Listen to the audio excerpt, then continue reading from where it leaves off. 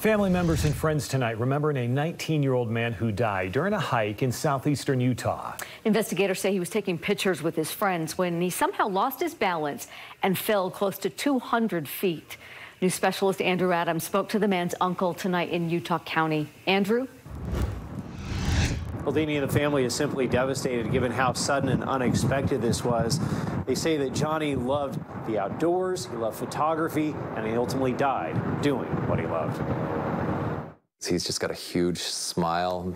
His personality was overwhelming in positivity. If someone didn't know Jonathan Fielding, they could get a pretty good idea from the pictures he took. He takes his camera where he goes and wants to document the experience. Often, relatives say he found himself documenting the mountains. Just had a real love for the outdoors and would experience it any chance that he got. His uncle, Russ Mayo, says Johnny was doing just that when he and some friends traveled to Wayne County and Moon Overlook near Caineville. He was there exploring with his roommates and taking photos and just taking in the adventure. Sheriff's investigators say on Saturday, it appeared Fielding somehow got too close to the edge of a cliff.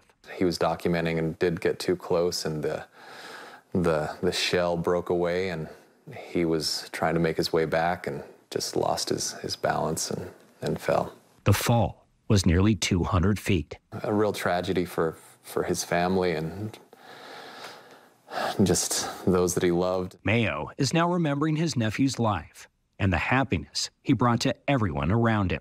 He was the type of kid that just loved everybody. Though Fielding's life was cut short, there's a risk in everything that we do. Those who knew him are taking solace in the fact that he died living out his passion. He was living his life the way that he loved it, spending it with friends, making people smile, and taking beautiful photos.